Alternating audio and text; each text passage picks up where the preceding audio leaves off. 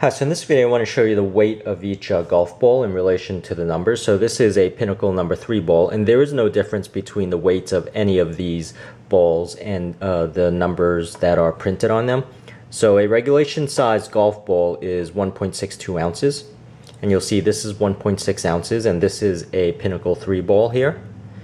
And right here I have a Lynx, and I have another Lynx that is also a 1 and 2 ball. So these numbers are purely for identification purposes.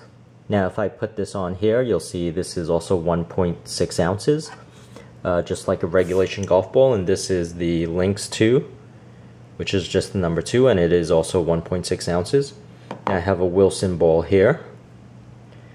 That is a number 3 ball. So there is no difference. The numbers do not signify anything. They're just for identifying what ball you're playing with if another person is playing the same brand ball or same ball as you are on the field.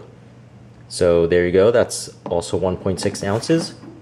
And this Slazenger ball here, it's a number 1 ball, is also just 1.6 ounces.